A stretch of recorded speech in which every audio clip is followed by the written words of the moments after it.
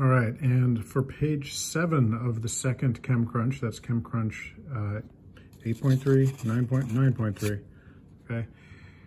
You're supposed to assemble a 2-carbon hydrocarbon molecule with a carbon-carbon triple bond.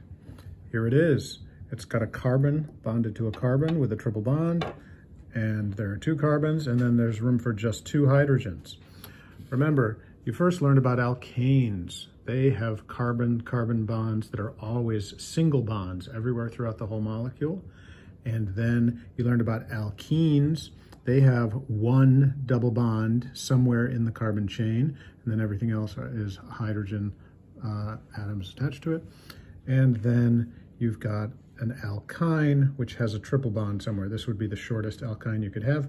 Notice, as you go from alkanes to alkenes to alkynes, you have less and less room for hydrogens, so they will have fewer hydrogens in the formula.